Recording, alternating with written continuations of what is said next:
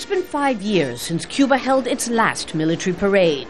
Now, on the 50th anniversary of having declared socialism, another military parade will launch the Cuban Communist Party's 6th Congress. Appropriate, perhaps, given the battle for survival that the island's socialist system is facing. The Communist Party, Cuba's only party, hasn't held a Congress since 1997. But after 9 years of postponing the vital meeting, the party, referred to as the guiding force of Cuba's revolution, will gather for the stated purpose of modernizing and transforming the country's economic model, which by all accounts is in crisis. Since taking over the presidency from his ailing brother Fidel in 2008, Raúl Castro has taken piecemeal steps to loosen the state's total control of the nation's bankrupt economy.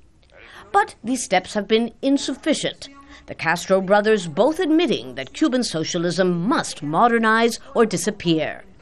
There is also recognition that after 50 years, the state can no longer provide from cradle to grave.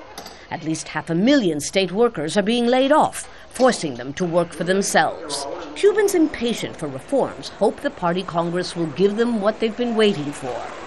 The question is, how much free rein will ordinary Cubans be given?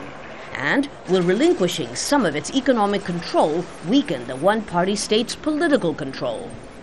As for its thorny relations with Washington, I doubt that the party Congress is going to do anything directly in response to the United States. In other words, there's not going to be any gesture that's clearly aimed at the United States.